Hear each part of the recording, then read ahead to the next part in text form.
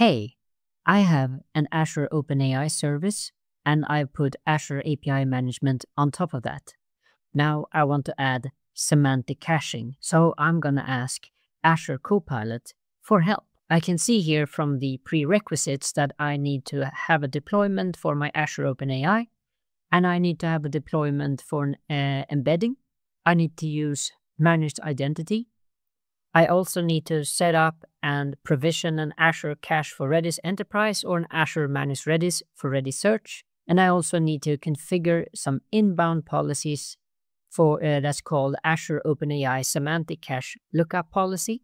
And I also need to configure an outbound processing section.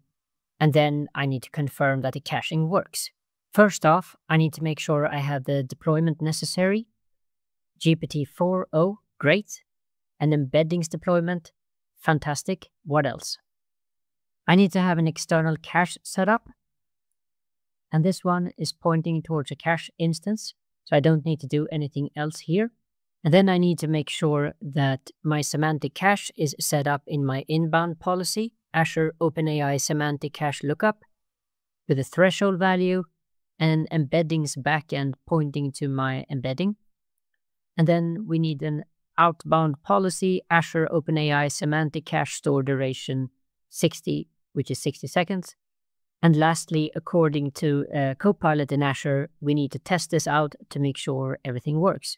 We made the second call quite quickly. So we just need to discover and see whether the semantic caching was used. And there we have it. Found cache entry. Semantic caching is working. Thank you, Copilot.